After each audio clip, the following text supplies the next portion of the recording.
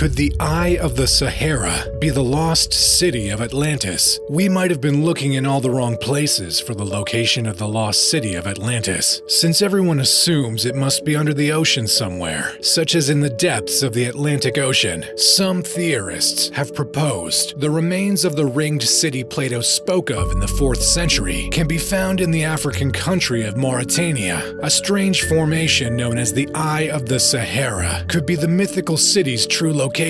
When viewing aerial photos of the eye, there are large white spots visible. These are pockets of salt on the surface of the sand. This indicates that there was ocean water that flowed over this area in the last 12,000 years. The Sahara Desert used to be a lush, green climate. After a huge flood about 11,600 years ago, everything was stripped away, leaving behind a deserted wasteland. So,